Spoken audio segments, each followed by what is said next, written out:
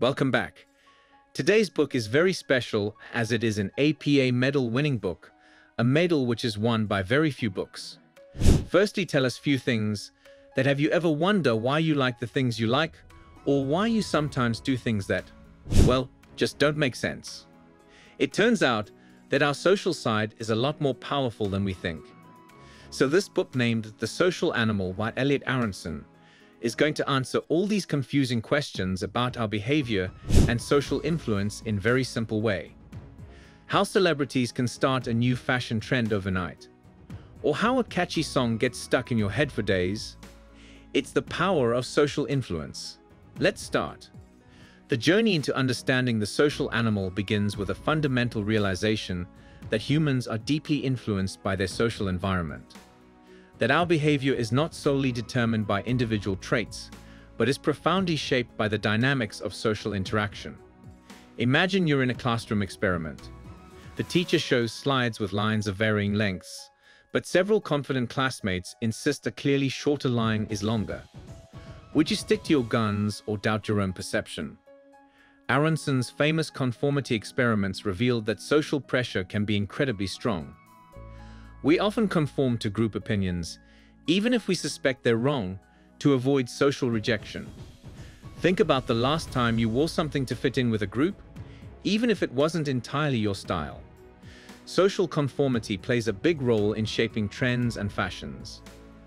Imagine a world where everyone wore sweatpants everywhere. That might be comfortable, but it wouldn't spark much creativity or a sense of occasion, right? First thing in this phenomena is cognitive dissonance.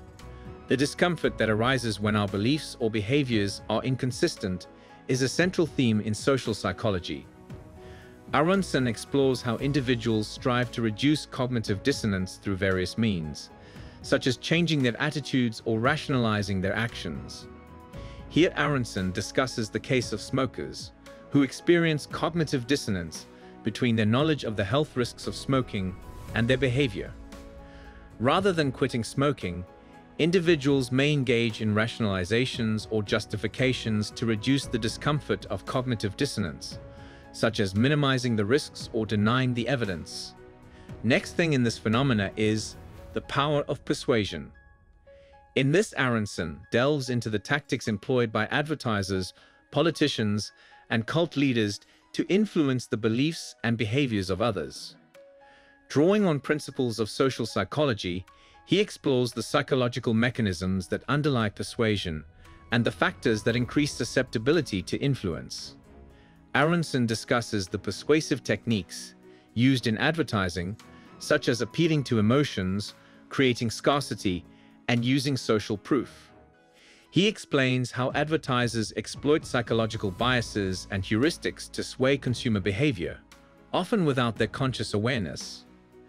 Social psychology doesn't shy away from exploring the darker aspects of human behavior. Frustration, competition, and social cues can all contribute to aggression. The bystander effect, where people are less likely to intervene in a situation if others are present, highlights the complex factors that influence our willingness to help. Imagine witnessing a fight on the street. If you're the only bystander, the responsibility to intervene feels heavy. But if there are several other people around, you might be less likely to act, assuming someone else will step in. While social influence is powerful, the social animal also empowers us to become more independent thinkers. Aronson also emphasizes the importance of critical thinking and questioning information before accepting it as truth. This is especially crucial in today's world of information overload and social media bubbles. The book encourages us to seek out diverse perspectives, challenge our assumptions, and make conscious choices based on our own values, not just social pressure. Understanding social psychology isn't just about academic curiosity. It can be a powerful tool for navigating our social lives, careers, and even the world around us. Imagine being a teacher who uses cooperative learning to encourage collaboration and reduce competition among students, or a marketer who designs campaigns that tap into the power of social influence and reciprocity. By understanding the social forces at play, we can become more effective communicators, persuasive leaders, and responsible citizens. All of these were the analysis from book. Now let's talk about the lessons we can learn from this book and change our thinking. First lesson is that we conform even when wrong. Social pressure can be strong. We often conform to group opinions, even if incorrect, to avoid feeling ostracized.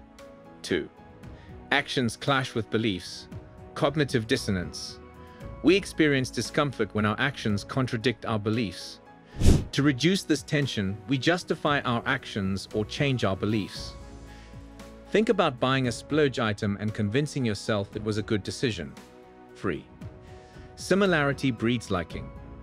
We gravitate towards people who are similar to us in interests, background, and values. Shared experiences foster connection. Think about classmates with similar hobbies becoming friends. 4. Proximity matters. The more we see someone, the more likely we are to like them. Repeated exposure increases a sense of familiarity and comfort. Imagine your work colleagues becoming friendly faces. 5. Understanding aggression. Frustration, competition, and social cues can all influence aggressive behavior. The bystander effect highlights our hesitation to intervene when others are present. Think about witnessing a fight and feeling less likely to act if there's a crowd. 6. De-individuation and violence. In large groups, people can lose their sense of self-awareness and moral responsibility, contributing to violence at events like riots. 7. Think for yourself. Develop critical thinking skills, question information, seek diverse perspectives, and make conscious choices based on your values, not just social pressure. Hope these points will make things clear for you and will help you. Share your opinions in comments, and thanks for watching.